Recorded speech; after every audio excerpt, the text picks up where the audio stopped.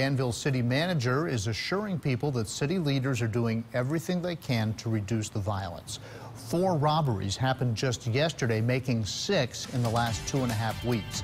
WSLS 10's Coulter Anstead is live outside City Hall tonight. So, Coulter, what is the city manager saying about the plan unveiled last month to try and help cut down on crime?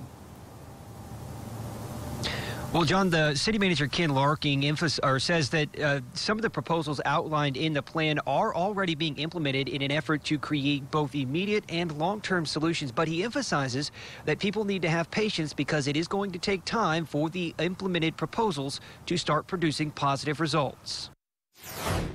4 people were robbed yesterday, the first happening in the parking lot of the Riverside Shopping Center around 3:30. The victim was approached by a man with a knife who demanded money.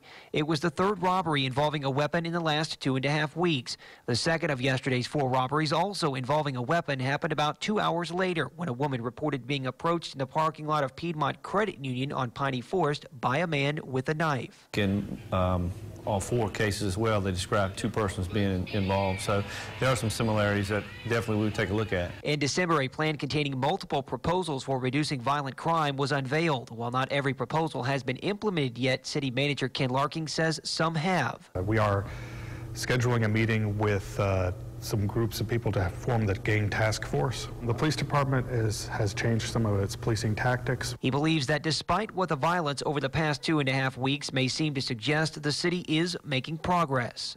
In the case of the shootings, it didn't take long. I think it was a matter of a couple of days.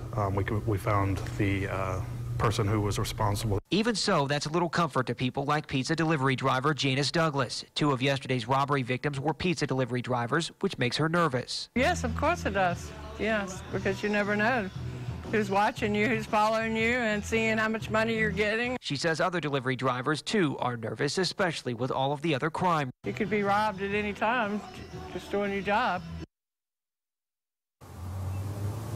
Now, all of 4 of yesterday's robberies remain under investigation tonight. As for that gang task force meeting that the city manager mentioned, it is scheduled to be held in about a week and will not be open to the public. In Danville, Coulter Anstead, WSLS 10.